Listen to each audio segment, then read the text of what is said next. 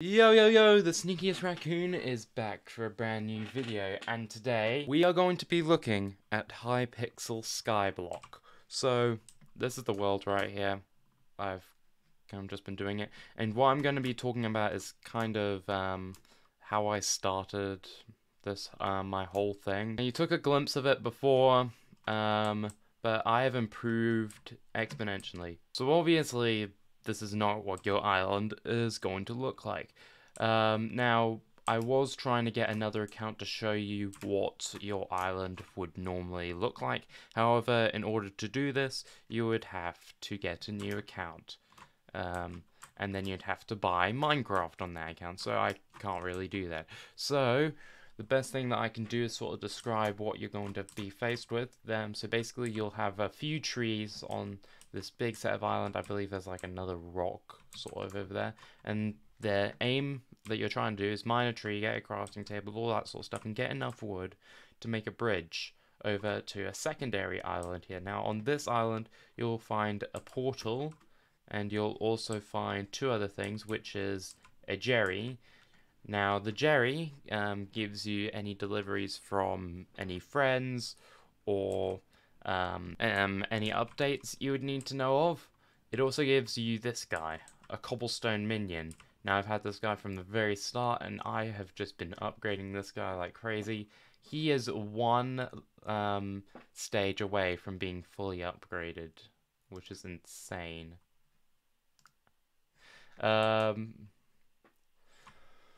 And then around about here, you'll find a big portal, and that's similar to another portal. And when you go through it, it'll take you to the hub.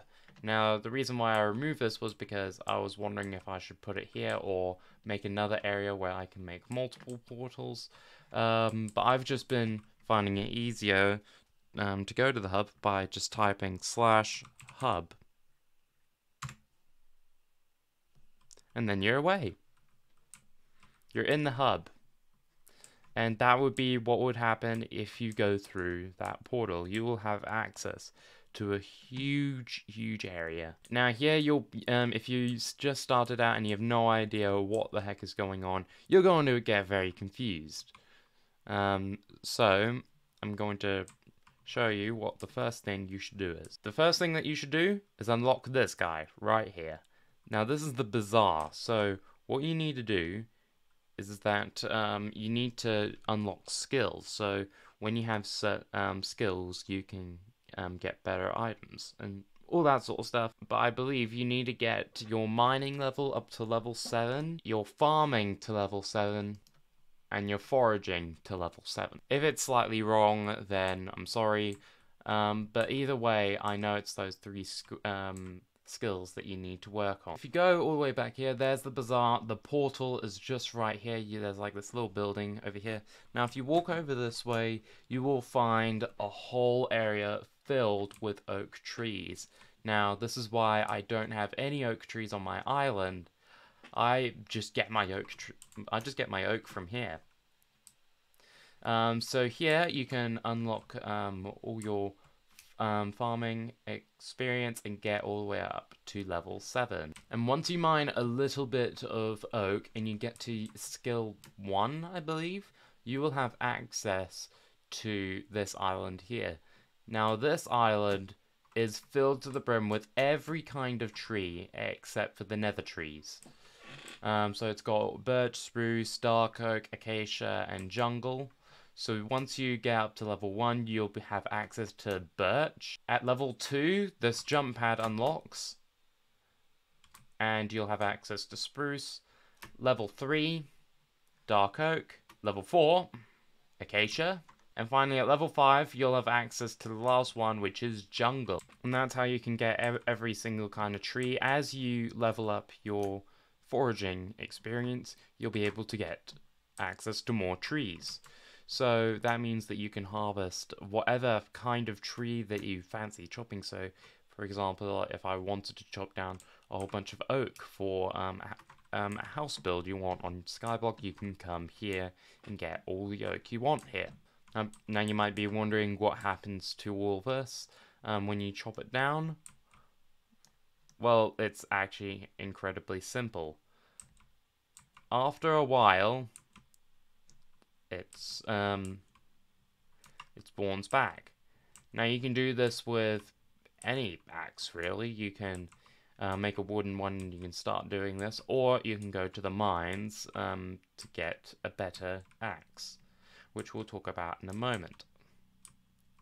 And then we can just wait here for a little bit, and then this log should reappear again. You see, it actually wasn't that long that this came back. I'll be totally honest, I started the timer a little late. That the timer was only 4 seconds long.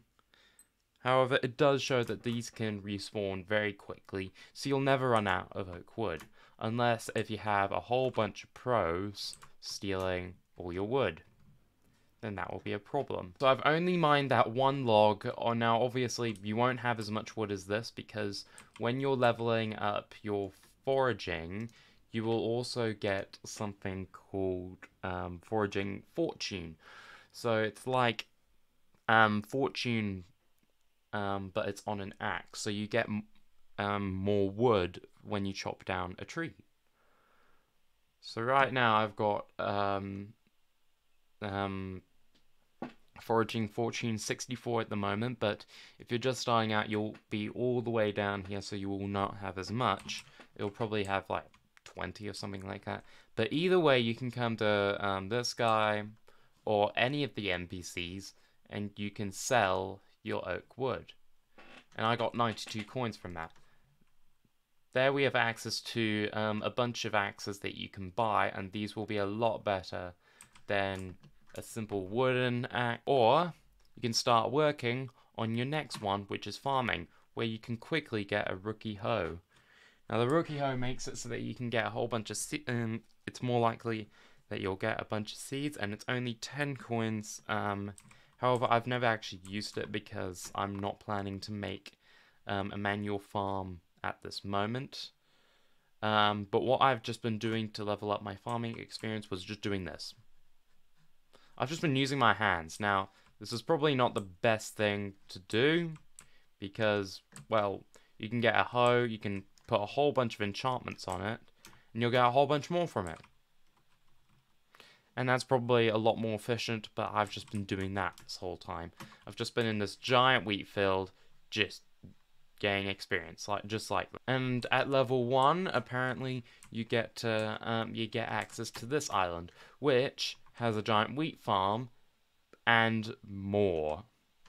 In fact, it has got chickens, pigs, sheep, cows, and up there you've got your carrots and potatoes, and over here you've got your melons and pumpkins. So you actually have access to a whole bunch of crops that you can use. And at level 5, which you can get really easily, you'll have access to this, which is basically unlocking a whole bunch of stuff. First of all, you unlock sand, you unlock sugarcane, you unlock cocoa beans, you unlock sheep. Sheep and rabbits are the only mob that aren't on that island, but you'll find it over in this area, and there's also a whole sheep area over there as well.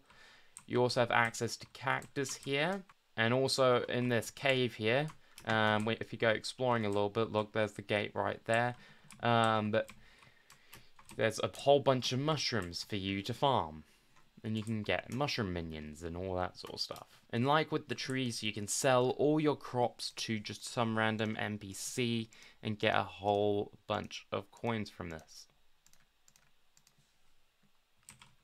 Now on your first run, you're definitely not going to have as much on the right side, because my farming fortune and foraging fortune, that's right, there's actually fortune for farming now, and also fortune for foraging. But don't worry, the fortune for mining is still here. So for mining, I would recommend just going to this miner merchant and getting one of these pickaxes, probably a promising pickaxe. And then you start mining in here. You have access to only coal and cobblestone. At mining level 1, you have access to the gold mine, which is basically just an upgraded version of this. The main thing that you'll be looking for is, well, down here. the first thing that you should do here is talk to this lazy miner. And what he'll ask for you to do is to find his pickaxe. So he's lost his pickaxe in here, but he's too lazy to try and find it. Now, if you find it, you get a free pickaxe, and it's actually a really good pickaxe. Here, you will also get iron, and if you move deeper into the cave, you will start seeing gold. And there, you can actually sell it for quite a bit in your beginner stages. So I won't tell you like the exact location, obviously, but I will tell you that it's right next to a wooden column, I guess. And it's also very, very deep underground, and this is actually quite a nice pickaxe to have at the start of the game. When you're at mining level 5, you will then have access to these, the deep cavern. Now, once you have access to the deep caverns, you will have basically a better gold mine. This is, well, where you get gold, iron. You'll have the same resources as the previous mine. However, there's two differences. One, there's a whole bunch here, and also there are creepers in this area. If you at some points, if you're in here for too long and you're mining away, then a creeper will sneak up upon you, and it's actually quite like, I don't know any other way to find creepers, if I'm totally honest. So yeah, if you want to stay up here and grind for creepers and quickly get the experience, then that's good.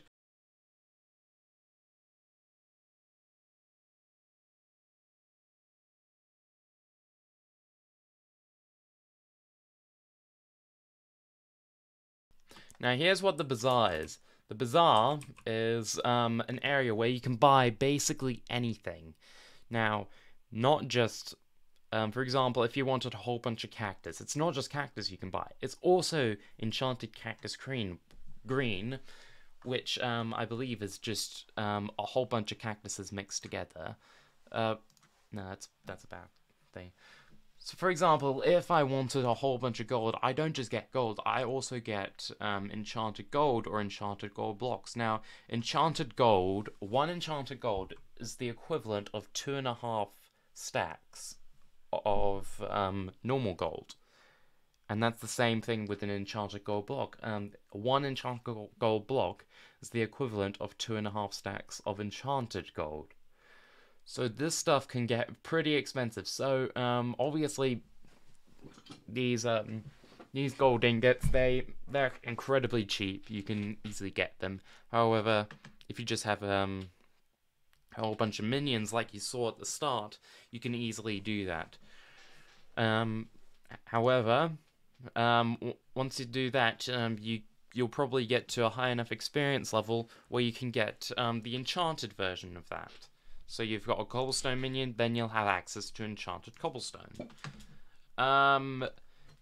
Once you're at that level, I would recommend saving up for this. Not a compactor, a super compactor. Now, you look at the price at the moment, it's gonna look daunting. However, this has saved me lots of time, and this has improved the productivity of all my minions. Every time I've gotten one. It is a necessity. Now, obviously, I have to admit this, but I did kind of cheat this level because my friend is probably in his late stages in this game. He's got a whole bunch of stuff. He's a high level at everything.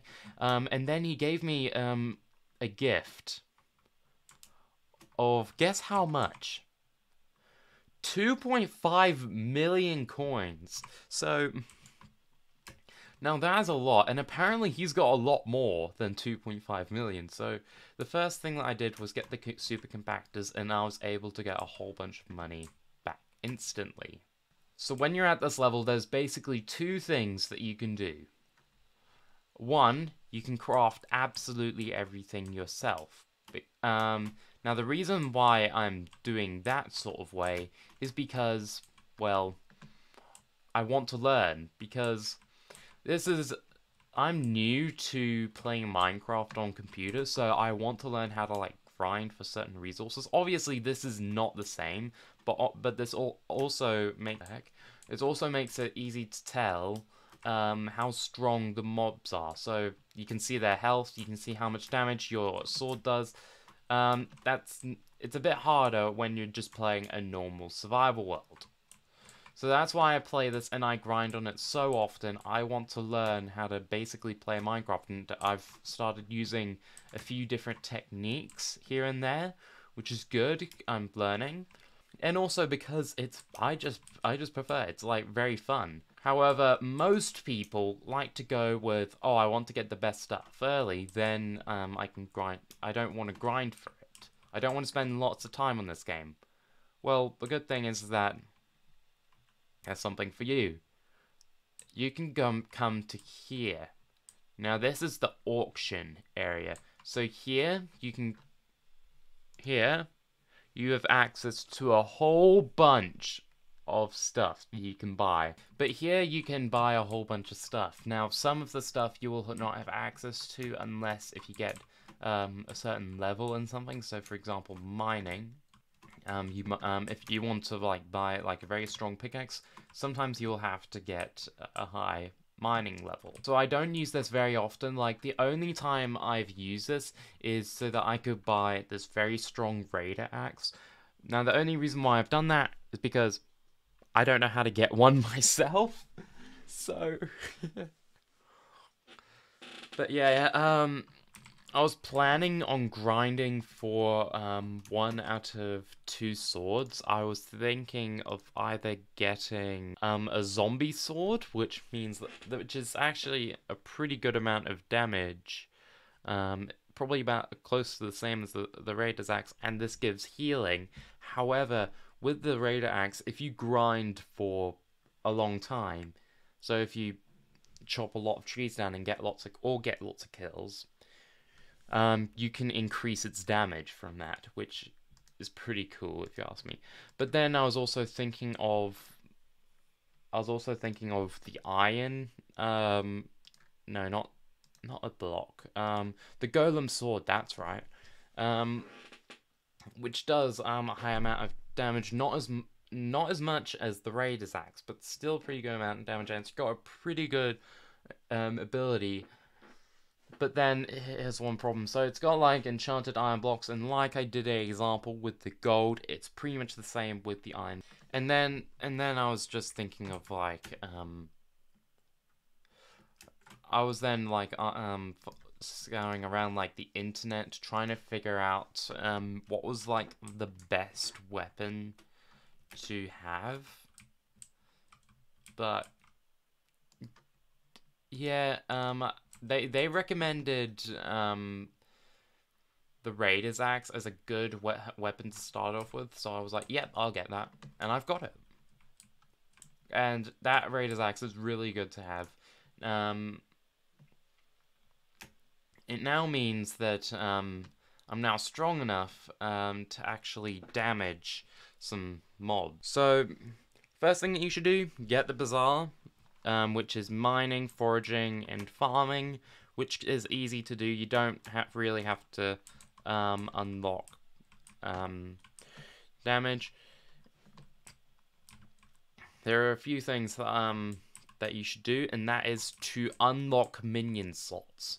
So once you have access to a minion, make it, and then make a chest over here, and just fill it to the brim with a whole bunch of minions. Now the reason why you should do this is because you're getting minion slots. Now to get more minions on your island, you need to unlock new minions.